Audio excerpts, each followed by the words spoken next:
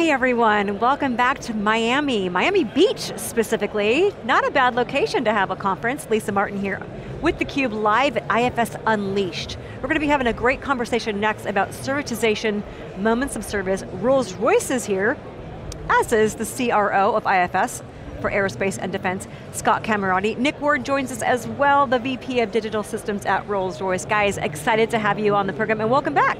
Thank you very much, nice to be back. It's been 3 years since the last IFS show. I love how, Scott, I was talking with Darren Roos earlier today and I said, well, didn't it used to be IFS World? And he said, yes. And I said, I love the name, I would love to unpack that with your Chief Marketing Officer because there's a lot of power behind Unleashed. A lot of companies do such and such world or accelerate, but we're talking about unleashing the power of the technology to help customers deliver those moments of service. Yes. Love it. So, Scott, start us off here, talk about servitization. That's a relatively new term to me, sure. So help me understand what it means, because IFS is a pioneer in this sense. We are. So one of the things that IFS is always trying to do is to try to find a way to help our customers to realize a moment of service. And that moment of service is really when they have found the ability to delight their customers.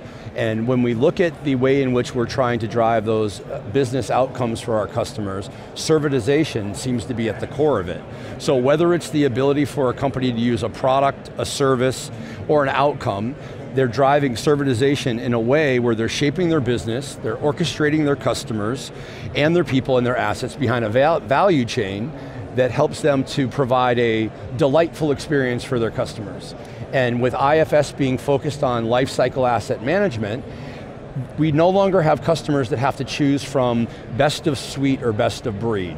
They can actually have both with IFS, and that's something we're really excited to provide to our customers, and more excited for our customers to realize that value with their customers, their partners, along the way. You mentioned customer delight, and it's a term that we all use it, right? But there's so much power and capabilities and metrics behind that phrase, customer delight, which we'll unpack. Nick, bringing you into the conversation, talk to us a little bit about what your role is at Rolls-Royce. My first thought when I saw you was, oh, the fancy cars. But we're talking about aerospace and defense, so give us a little bit of a history. Okay, so yes, we don't make cars, is the first point. So we are power. We do power as a service. So we're most well known, I guess, for large aircraft, airliners. You know, if you've flown here to Miami, there's probably a 50-50 chance you've flown on a Rolls-Royce powered aircraft. Our market segment is what we call wide-bodied aircraft, where you go on, there's two aisles, so the larger section of the market. And we provide power, so we provide the engines, but more importantly, we've been a servitization company, a service company, for at least 2 decades. We have a service relationship we call Total Care, and the whole idea of Total Care is, yes, I have my engine, it's on my aircraft, but I take care of it. I make sure it's available to fly when you need to fly it. And all of the things that have to come together to make that happen, it's a service company. Service company. Talk to me a little bit about, and I want to get, Scott, your perspective as well, but the relationship that Rolls-Royce and IFS have, this is a little bit unique. Well, I can start, but I think Nick's going to be better served to tell us about that as our customer. Nick and I actually started this journey about 4 years ago.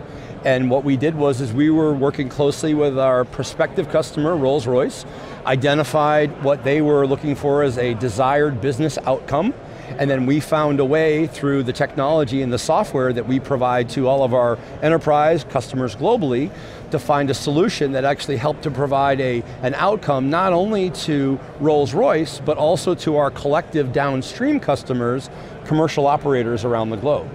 So that's where we started the journey, and we're continuing our discussions around other solutions, but that's how we started, and it's been an incredible partnership. We're so happy and proud to have Nick as a customer and an advocate of all things IFS, and I'll let him kind of continue from his point of view, how he sees the partnership and the relationship. No, thank you, Scott. I think we've valued the kind of relationship that we have, because I think IFS has always got Rolls-Royce in terms of strategic direction. What do we try to do? I said we're a service company. You know, we have to have a service relationship with our customers, our airlines. To have a service relationship, you have to be able to connect to your service customer. And IFS is a big part of how we connect for data. That's how do we understand what the airline is doing with the engines, but it's also how we return data back into the airline. So we've got a very close integrated relationship between us, our airlines, through a bridge that IFS create through the maintenance product. Got so it. It works really well. I think I'd make one other point. One of the things that we've always focused on is quantifiable business value. The only way a partnership like this could possibly work is if we have a desired business outcome, but if we're providing value, so the value work that we did in conjunction with Rolls-Royce and really identifying that, helped to support the business case that allowed this partnership to really begin and flourish. So I'd be remiss if I didn't mention that business value element that's really core to everything we do and all the conversations that Nick and I have. Well, it's all about absolutely. outcomes. It's all about outcomes. It is. It has to be about, it's about moments of service. Right. That's why we're here, right? So, perhaps a moment of service for Rolls-Royce is every time you're a passenger, you're going through the terminal, you expect your aircraft to be there, ready, waiting for you to get on and depart on time. And our moment of service is every aircraft takes off on time every time. We live and we die by the quality of that statement, how well we live up to that statement. I think I checked this morning, there's something like 600 aircraft in the sky right now with Rolls-Royce power, carrying passengers. All of those passengers have relied on that moment of service happening regularly, like clockwork, every single time. You don't get any forgiveness for a delay, you get very little forgiveness for a cancellation. That has to happen, and so many things have to come together for that to happen. Those 600 aircraft, that's maybe 200,000 people right now in the sky. Wow. Those 200,000 people are trying to connect. They're trying to connect with friends, they're trying to connect with loved ones, family, colleagues, whatever the purpose is of that trip. It's really important to them. And we just have to make sure that that happens for us. We've had something like 1 million flights so far this year, 300 million people relying on that moment of service happening. So I really resonate with the language that Scott uses about the importance of sort of that focal point on when does it all come together. Yeah. It comes together when, as a passenger, I get on the plane and it goes and I get no issues. Right. Well, people don't tolerate fragmented experiences anymore. No. I think one of the things that was in short supply during the pandemic was patience and tolerance. Sure. Not sure how much of that's going to come back. Right. But those integrated, connected experiences, as you described so eloquently, Nick, those are table stakes for the customers, but also the brands behind them, because if customers are unhappy, the churn rates go way up, and you see that reflected in, obviously, the success of the business. So what you guys are doing together seems to be quite powerful. Now, then when you were on theCUBE with us 3 years ago in Boston at IFS back then, you first introduced the intelligent engine and the blue data thread. Let's talk about the intelligent engine. Just give our audience a refresher of what that actually entails. So perhaps if we just step one step back from that, just to understand how this fits in. So Rolls-Royce is a service organization, we talked about that. What that means is we take a lot of the risk and the uncertainty away from our airline customers on the availability, the costs and maintenance effort associated with having a jet engine. These are incredibly complicated and complex and sophisticated pieces of equipment. The most expensive, most sophisticated pieces of an aircraft. Managing that is difficult. And every airline does not want to have to focus on that. They want to focus on being able to get the passengers on the aircraft, fly it, look after the airframe. So our role in that is to take that risk away, is to manage those engines, look after their health, look after their life, make sure they're available to fly whenever they need to fly. So for us to understand that, we then have to have data. We have to understand the state of every engine, where it is, the health of the engine, the life of that engine, what do we need to do next to that engine? And we can't do that unless we have data. And that data flows into a digital platform, the intelligent engine, which is our cloud-based AI, big data, all of the IoT, all of the big buzzwords are there, right? So the data flows into that. That lets us run the models. It lets us understand. I can see something, maybe it's a small issue, but if I leave it alone, it'll become a bigger issue, and maybe that will cause disruption further down the line. So we need to understand that. We need to preempt it. So preemptive, predictive maintenance is a big part of the intelligent engine. But it's more than just that. It's also, we can understand how that engine is being flown. We can understand, is it having a really intense flight? Is it having a more benign, gentle flight? Wow. That In real changes time? After the flight, typically after the flight. But what that means is, we can then understand, actually, we can keep that engine on the wing longer than you might otherwise have to do. If you have no data, you have to be conservative. Safety rules everything. Sure. So data allows you to say, actually, I'm being overly conservative in this space. I can get more flying miles, flying hours from my product by extending the interval between maintenance. And the intelligent engine has a large part to play in us justifying that we are able to do that. And then the final part that it does is, eventually the engine is going to have to come off for maintenance. These things fly 5 million miles between overhauls. You imagine you try to do that in your family car, it doesn't happen. This incredibly sophisticated thing can fly 5 million miles and then we take it off for a major overhaul. But there are thousands of these engines in the fleet. We have to understand which engine is going to come off when, for what reason, and prepare our maintenance network to then receive the engine and deal with it and get it back to the customer. So the intelligent engine has a massive part to play in understanding the maintenance demand that the flying fleet is then creating. Wow, that's fascinating. And so you talked about that 3 years ago. What's next for that? I imagine there's only more evolution that's going to happen. It keeps growing, it keeps growing. It's driven by the data. The more data we have, the more that we can do with that. I think as well that one of the big places that we've gone is you can do as much predictive analytics as you like. There's a lot of people will talk about doing predictive analytics, but if you don't do the hard yards of turning predictive analytics into outcome, then what did you get? You got a bit of smart advice. So we take that maintenance demand, we then have to understand how that drives the orchestration and the management of all the parts, the people, the work scope definition, the allocating an engine into a maintenance slot, exactly when it's going to go and what are we going to do to it. How do we control and manage our inventory to make sure that engine is going to go through? How do we then actually execute the work inside our overall shops? How do we get that engine back and integrate our logistics process? So the intelligent engine is, if you like, the shiny front end of a process. It's all the buzzwords, but actually the hard yards behind the scene is just as, if not more important, to get right. And again, this is why I really like the moment of service concept, because without that, the moment of service doesn't happen. The engine's not there, the part wasn't there, the field service maintenance guy wasn't there to go fix it. And brands are affected. An aircraft on the ground earns no revenue for anybody. No. It's a cost. It's a big sink of cost. It is, absolutely, and you're helping. Aircraft only earn, engines only earn when they fly. Yeah, absolutely. Wow, what a fascinating, the intelligent engine. Scott, talk a little bit about, talking about power, we can't not talk about sustainability. Yes. I understand that IFS has a new inaugural awards program that Rolls-Royce was a recipient of, the Change for Good Sustainability Awards. Congratulations. Thank you very much. And two, Scott, talk to me a little bit about the Change for Good program, sustainability program. What types of organizations across the industries of expertise are you looking for, and why does Rolls-Royce really highlight what a winner embodies? So since Darren has joined IFS as the CEO, he's had a lot of intentional areas that we focused on, and sustainability has been one that's at the top of the list.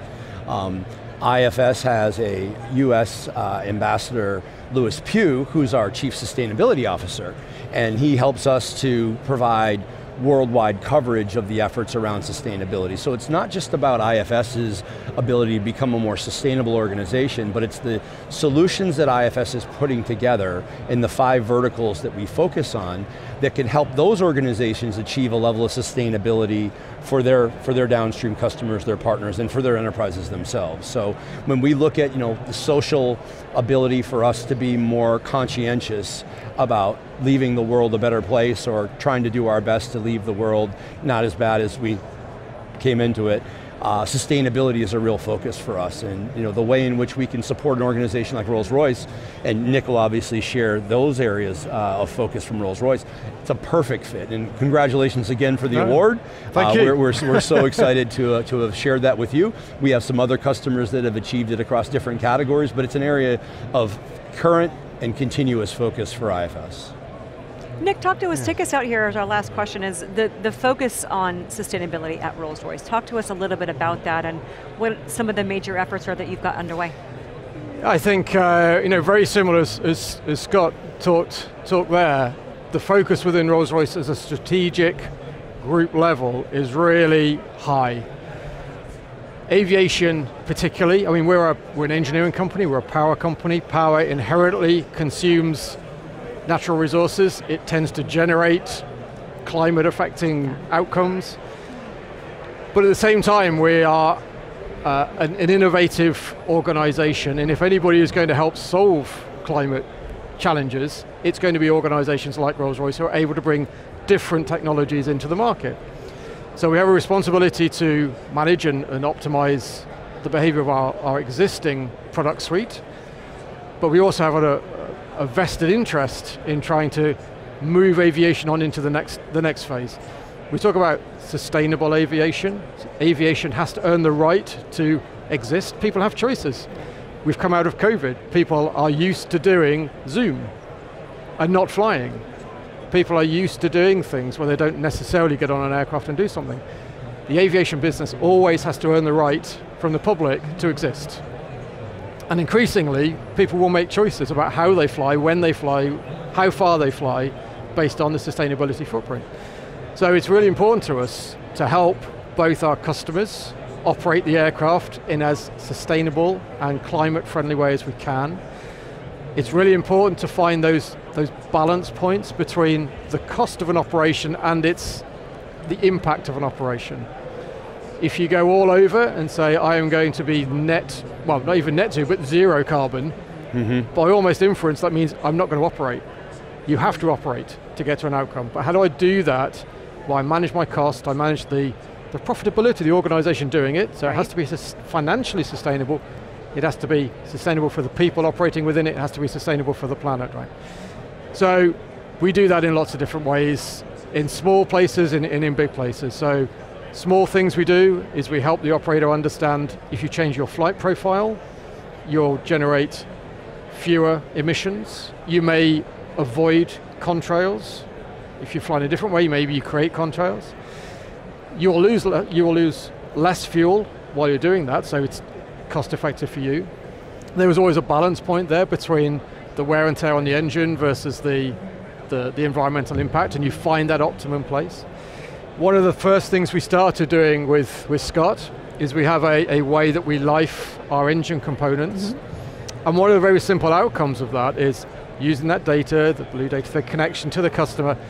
If we can effectively see inside the engine about how well it's wearing, and we can extend those maintenance intervals as we talked about, what that eventually does is it reduces the need to take the engine off, ship it around the world, probably on a great big 747, or maybe a year or two ago on an Antonov, 4 big engines flying a long distance trek, shipping our engine to an overhaul facility. We're avoiding something like 200 of those shop visit overhauls a year. So every year that's 200 flights there and back again, which don't happen. Right. Collectively that's around about 15,000 automobile equivalent emissions. Just don't happen. So simple things we can do just starts to have a cumulative effect. Right. Simple things that you're doing that have a huge impact. We could talk for so much longer on sustainability. I'm sure we're out of time, but I can see why Rolls-Royce was the winner of this inaugural award. Congratulations again. Well deserved. Well deserved. Thank you, Scott. Well deserved. So interesting to hear about the intelligent engine. So you're going to have to come back. Hopefully we'll be here next year and we can hear more of the evolution, because I have a feeling there's never a dull moment in what you're doing. There's never a dull moment, there's never an end point. No. We'll keep going. Scott, Nick, thank you so much for joining me on the program today. Thank you, It's been Lisa. great to have you Thank and you very talk much. through what's going on at IFX and the partnership with Rolls-Royce. We appreciate And again, your Nick, insights. thank you for your continued support in the partnership. No, thank you, Scott. We appreciate it. Likewise. Thank you. Kudos all around. All right, for my guests, I'm Lisa Martin. You're watching theCUBE live from Miami. We're at IFS Unleashed. We'll be back shortly after a break with our next guest, so stick around.